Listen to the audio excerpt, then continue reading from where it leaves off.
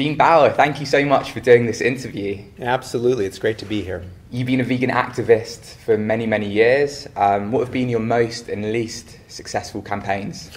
I think that some of the laws that were passed, particularly Proposition 2 in California that outlaws confining animals in cages and crates where they can't even turn around, really created awareness, and also the industry recognized that what they were doing was unacceptable. So I think that created a lot of changes in terms of reforms and awareness. But I think the most important thing that's happened over the past 30 years is that people are now starting to think more about the fact that we can live well without eating animals. And it's becoming more normal, more mainstream. You have significant investments now in plant-based companies that are seeking to replace animal products. So I think the business moves in recent years are probably one of the most important things. In terms of what's not been good is I think sometimes the animal movement, like many causes, can be a little bit insular and sort of implode and criticizing each other. And there's a lot of time wasted on internal distractions. So in terms of the things that have been harmful, a lot of wasted energy on criticizing each other instead of focusing on creating bigger changes that are much more important. Gary Yourofsky said the biggest threat to the movement is the vegan community, and that is kind of similar to what you just said. I would say I try to frame it in terms of healthy behavior and unhealthy behavior. And I think in the vegan community there's a lot of healthy behavior, and there's also some unhealthy behavior. Unhealthy behavior would be things like just criticizing others without really understanding. Oftentimes it means that we have healthy, I think, is listening and trying to see things as they are. As a vegan activist, early on, I had a much more, I think, black and white perspective, and I assumed that if people saw what was happening, they wouldn't want to support it. But people are more complicated than that. We're not binary creatures. We're not good and bad.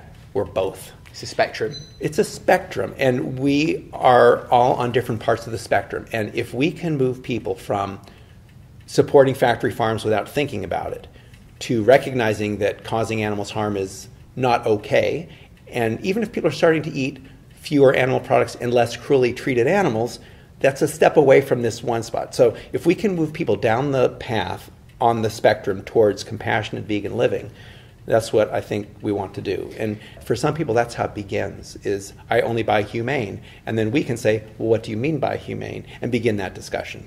But in the interview you did with the Globe and Mail in 2011, I've heard you say if people can't go vegan, then they should eat more humane meat.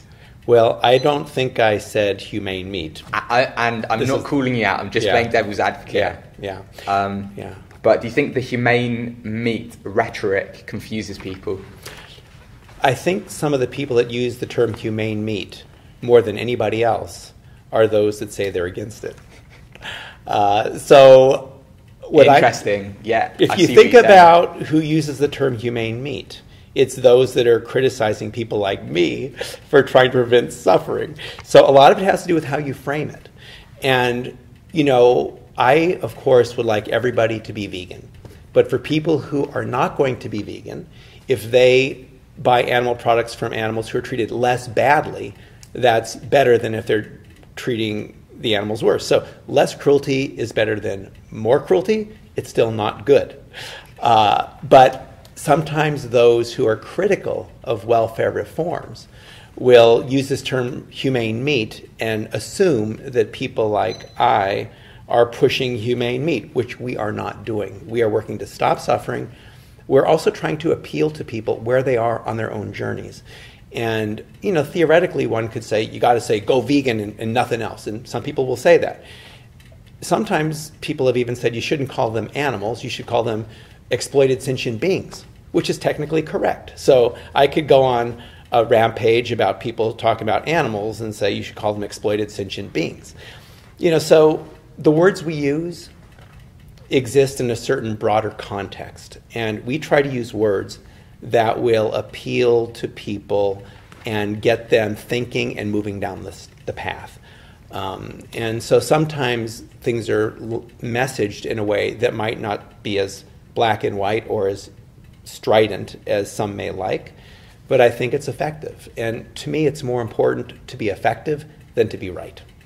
People are going down the right path, like you said, and veganism's popularity has exploded. It's breaking growth and sales records all over the world. Can you explain how public opinion is evolving on this issue? You've been vegan for many, many years. Oh, I've been vegan since 1985, and it's never been easier. And even just in the past couple years, it seems that things are exploding. There's more and more vegan food available. There are investments on the part of big-name capitalists in plant-based agriculture. And, you know, I'm generally happy about that. Yeah, I think this is a very exciting time for our movement. What event has happened this year that has really given you hope, if you had to pick one? You know, it's recently Tyson, which is a major meat company, invested in Beyond Meat, which is a vegan, plant-based meat company. That gives me hope, actually, because it shows that this business recognizes that things are changing and that plant-based meats are starting to become more popular and will become an economic force. So I think the fact that meat companies are investing in plant-based businesses is significant. Have you heard the news this year about Eric Schmidt, the executive director of Alphabet? Alphabet is Google's parent company. Yeah. He ranked vegan meat as the most important trend in tech, beating things like 3D printing, self-driving cars, and virtual reality. Mm-hmm. It's kind of on the same topic as what you're talking about. Yes, I mean, the fact that Eric Schmidt, who really has a sense of the world, sees plant-based meat as a hot topic, I think is very positive. So yeah, that's another significant development, I would say. And, you know, along with the actual real investments, you know, all of that matters. Do you know anything about Hellmann's, who are actually trying to sue Hampton Creek last year, and now they've actually started to make vegan mayonnaise themselves? Yes, I sure do. Yeah. Last year, Just Mayo, a vegan mayonnaise, was starting to spread across the United States. Hellmann's, a large mayonnaise brand, was not happy about it. So they actually sued Just Mayo, saying they couldn't use the word mayo because they didn't have eggs in their mayonnaise. But Just Mayo held their ground, and then Hellmann's dropped the lawsuit. Shortly after that, the Food and Drug Administration of the U.S. government went after Just Mayo and said, you can't use the word mayo because it doesn't have eggs in it. And then some emails were released showing that the egg industry and the U.S. government were in cahoots to try to go after this vegan mayo company. And then after some bad press, that was settled, and Just Mayo was allowed to continue saying mayo. Then after all of this, Hellmann's, who started the whole process by suing them, started selling a vegan mayonnaise. So if Hellmann's did that in the first place, a lot of this stuff wouldn't have had to happen. It would have been better for everybody.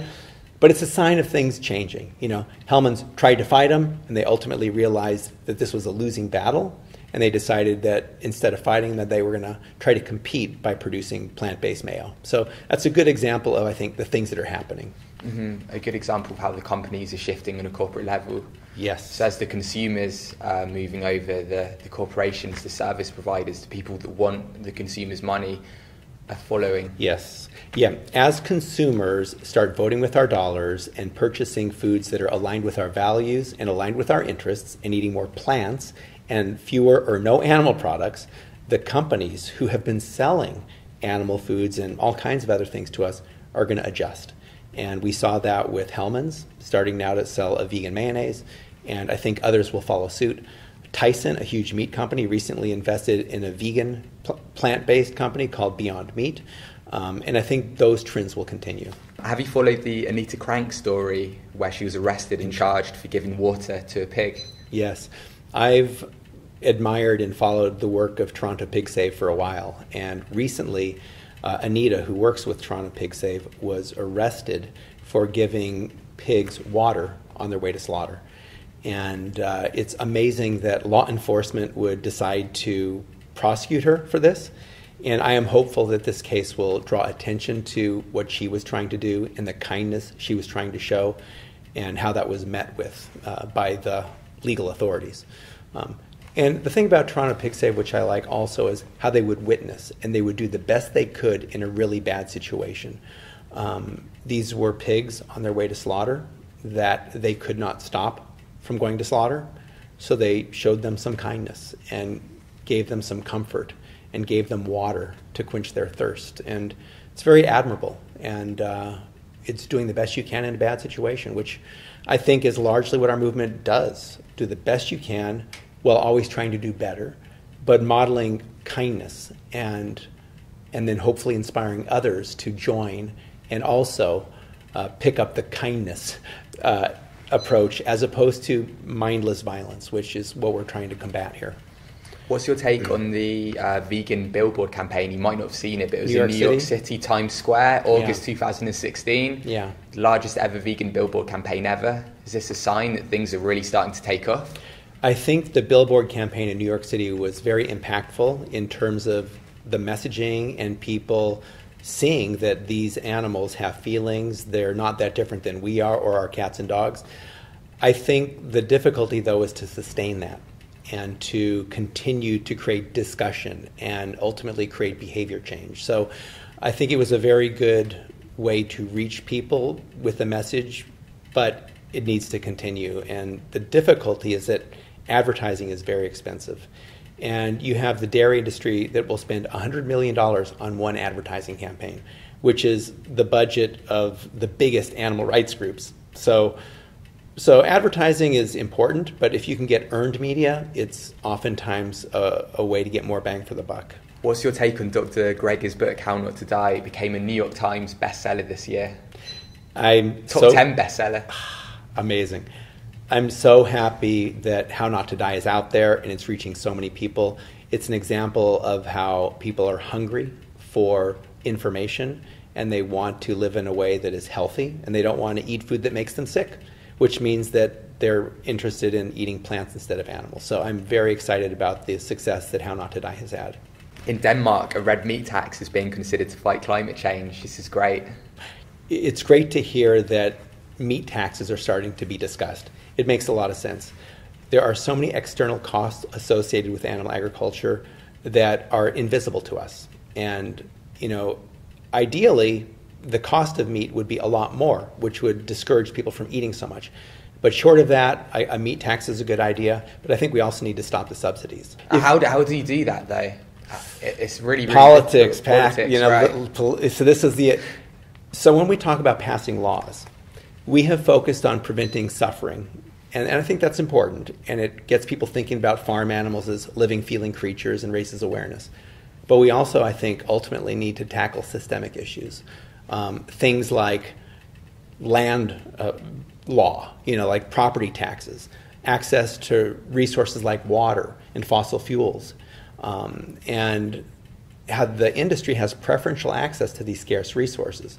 And then we also support the production of cheap corn and soybeans, which is used for food for farm animals.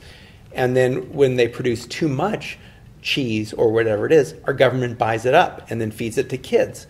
So these are the kinds of things that should be stopped. And these are systemic problems that have existed for years. And the difficulty is that agribusiness is so entrenched. And it's not going to be easy, but that is, I think, a very important place for us to focus when it comes to legislation, is changing the rules of the game and the systemic problems.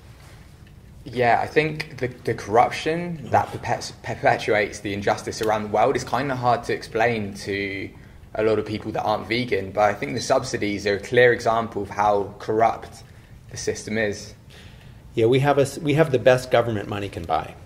And those interests that invest in politicians often get policies that support them. And the meat, dairy, and egg industries are huge investors in the government, as is the pharmaceutical industry, as is the petroleum industry, and they're all tied together. And when consumers buy animal foods, we're supporting them as well. But as consumers start buying more plant foods and supporting farmers markets and local plant-based community-oriented agriculture, I think we'll start seeing a big shift. And when the dollars stop going to those big bad companies and start going to plant-based, organic, sustainable type companies, then that group, the more green group, is going to have some more ability to influence politicians. The politicians follow the money, and right now, the vegan movement is not quite where the animal agriculture movement is financially. Thank you so much for the interview. I really Absolutely. appreciate it. I wouldn't be able to do this with most people. This is like all my spare time goes into looking at these stories and that. And if I was to talk to a lot of other people, even like speakers and stuff about this stuff, they wouldn't really know. Like, you seem to really know what's going on. No, you live it. You live your passion. I've been doing this for 30 years, and it's very important to me, and so I like to see what's happening. I want to stay up on the most recent activities, and I'm always trying to learn from what I see and from what others are doing. And when it makes sense, I try to adjust my approach. None of us has a crystal ball. None of us can say for sure it's got to be this or that or the other. We all have our own impressions and our own experiences and perceptions and perspectives. But it's important to listen to others, because none of us knows everything. And even the most vegan is not perfect. We all are works in progress. And I appreciate talking with you about this stuff. And I think our movement has come an awful long way. There's a lot of energy and enthusiasm. And I would just hope that increasingly we will focus a lot of the intensity external, as opposed to some of the internal unnecessary distractions that I think have made us less effective. So I don't think vegans are the problem. I think it's just unhealthy behavior when we criticize others without really understanding, and we don't listen enough and don't act with respect, and that is not healthy.